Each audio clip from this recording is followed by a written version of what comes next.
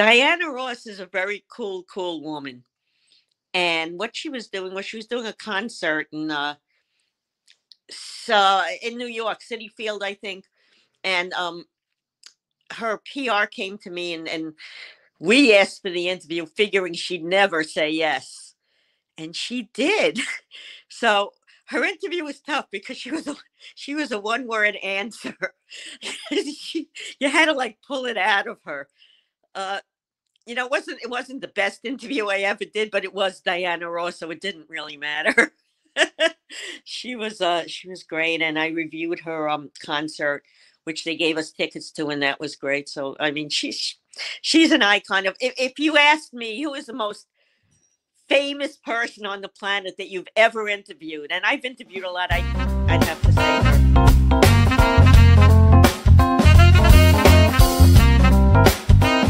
Welcome back. If you're just joining us, this is the Foxworth Theory, and I am your host, Eugenia Foxworth. And today's guest is Eileen Shapiro. Now, Eileen, what was a memorable moment during your interview with Boy George? There was a lot of memorable moments. The story of Boy George is this. We went to see him, myself and my photographer, who follows me around, because obviously if you're a journalist, you need a photographer. And we went to see a concert, and they were playing with one of the Thompson twins, who I had interviewed, and as well as the B-52s, which my photographer knew very well. So we had backstage passes anyway. And we were told that, Billy can't shoot Boy George because he has his own photographer. 5 minutes before the concert started, his manager came over to me and said, "Where's the guy with the big camera?" I said, "Well, he's back there." He goes, "Well, this is his lucky day because Boy George's photographer is not showing up."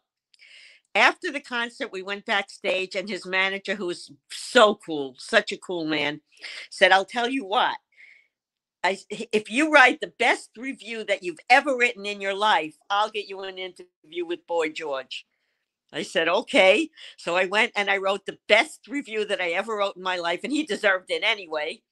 And the next day I get a call from his manager, and he said, "Well, now you are Boy George's favorite journalist." And I wound up doing the bio for his newest album, an album that he hadn't done an album in 19 years. And I wound up doing an interview with him, and the interview was about 2.5 hours because he likes to talk. But sometimes when you interview someone right away, it's like you've known them all your life. And he was one of those. Very open, very fun. And he was great. We laughed a lot, and we had like the best rapport on the planet. So that was a lot of fun for me, and it was a cool story. It was just like an accident. So I loved it. Uh-huh. Well, reading about you and sort of following you, the internet is so good. You don't even have to hire people anymore. True. You had an interview with Diana Ross. What do you highlight? What is your highlight of that interview? Diana Ross is a very cool woman. And what she was doing was she was doing a concert in New York, City Field, I think. And her PR came to me and we asked for the interview, figuring she'd never say yes. And she did. So her interview was tough because she was a one-word answer. You had to like pull it out of her. It wasn't the best interview I ever did, but it was Diana Ross, so it didn't really matter. She was great, and I reviewed her concert, which they gave us tickets to, and that was great. So I mean, she's an icon of. If you asked me who is the most famous person on the planet that you've ever interviewed, and I've interviewed a lot, I'd have to say her. And that's interesting. And you said in Central Park. That was the famous concert where she wore that exquisite red dress and the sky opened up and just that's the one. And she kept going. That's the one. But you know what? She's so great. She's she's a nicer person than a lot of people know. I mean, not that people say she's a bad person, but she's a really, really kind person. I will tell you that. So, Well, when they say something about crabs in a basket, and when you get to the top, you shouldn't go all the way up because then they'll try to pull you down. And that could be, but I've not. You hear good. You don't hear gray. You hear, oh, she's fabulous. I love her, and so forth, etc. Or like right, like what was going on in her life when you interviewed her. Of course, it was the concert in the park. And that mhm. probably was that's when she should have been at her worst. Because the rain and the disrupt, and I think that was phenomenal. And for you to do the interview, amazing. She's phenomenal. The fact that she said yes was phenomenal. Yeah. So, who is someone that you would love to interview? Is there anyone that you would like to interview that you have not interviewed yet? Yes. So here's the deal. I had a bucket list and I started to interview people because I wanted to complete my bucket list. One of them was Rick Springfield, who I actually got to interview twice. Another one was Adam Ant, and it took me 6 years to interview him, but I did it. And the next one is Billy Idol, who I have not interviewed. I've met him many times, but I have not interviewed him. So if anyone out there knows a connection to Billy Idol, please help me. So yeah, he's on my bucket list for sure. And Alice Cooper, I'd like to interview Alice Cooper, who I've also met a lot, but Billy Idol is like, have to do it. Have You to do have to. it. Yep. You will. You're Yep. reading The Secret. You'll do it. I know. I'm not even And I worried. know you're reading. It's probably dog-eared by now. Yeah, it is. I listen to it. You always get something new out of it every time you either listen to it or read it. So yeah. Yeah, Mhm. that's the important part about the universe. So, what was the toughest interview for you? The toughest interview. You know what? I've never had a bad interview ever. Everyone that I've ever had, there were some people that weren't, as friendly.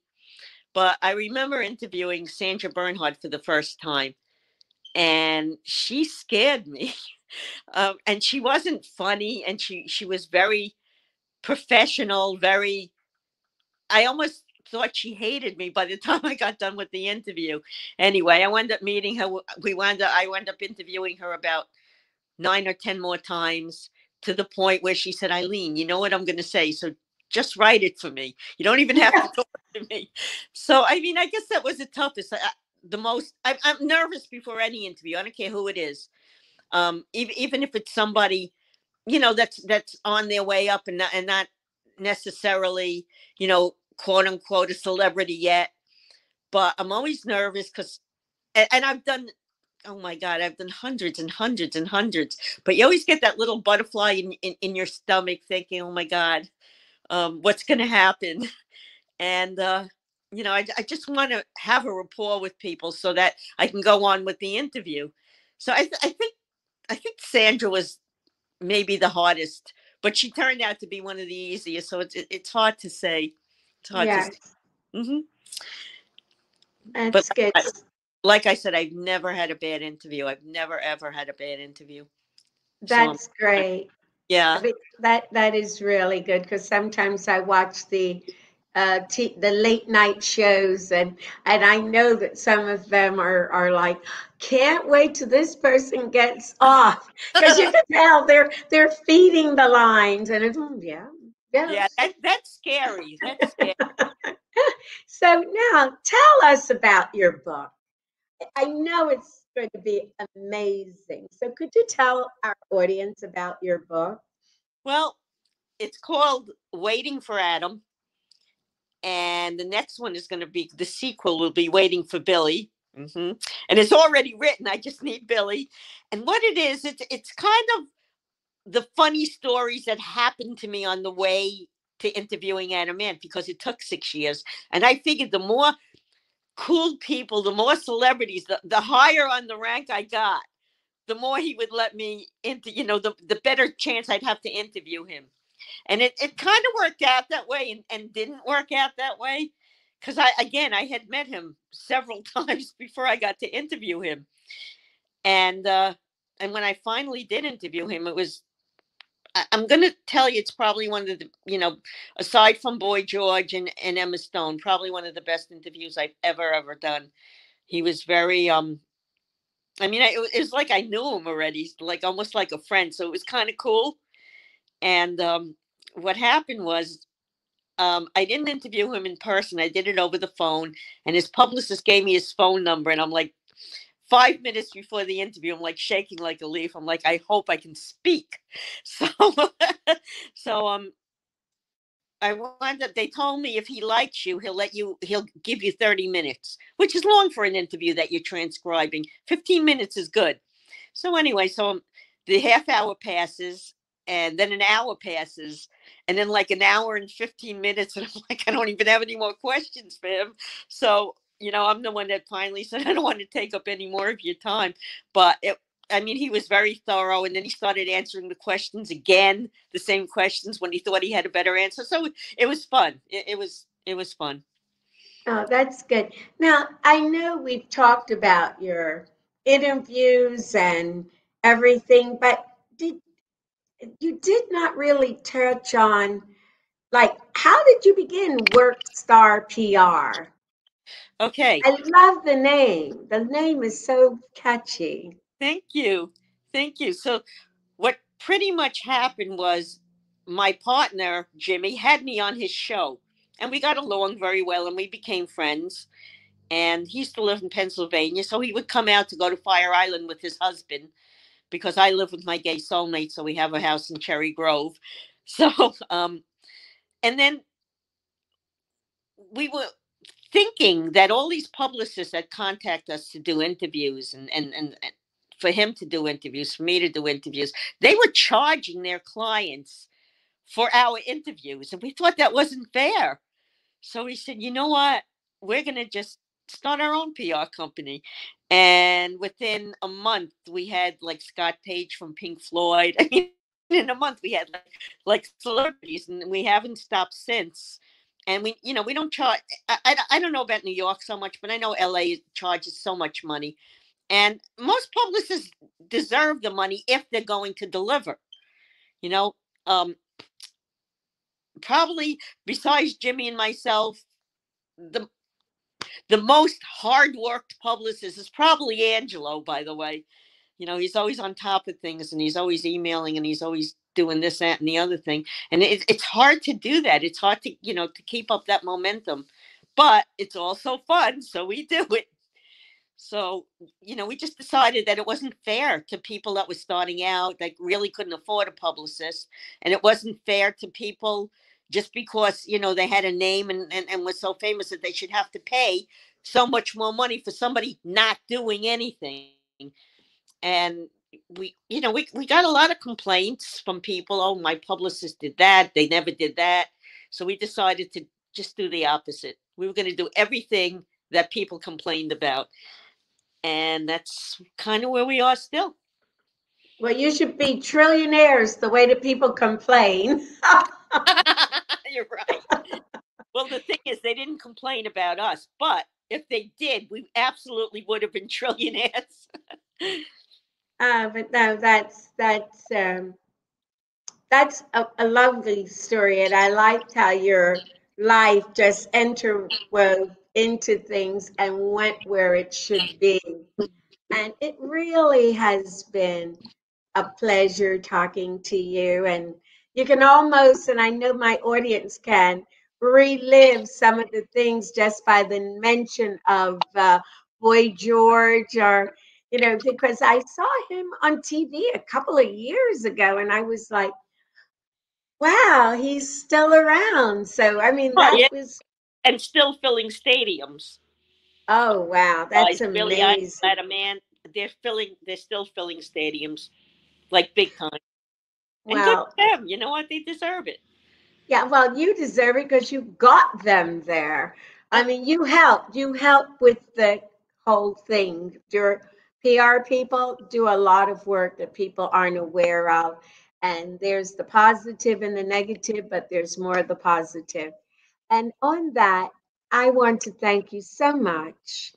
And I want to thank everyone for joining us today on the Foxworth Theory, which airs every Tuesday and Thursday at 9 p.m. Eastern Standard Time. And thank you for joining the Foxworth Theory, and stay well. Thank you so much for having me. I'm blessed to be on your show. Great show. Love it. Thank you. Thank you so much.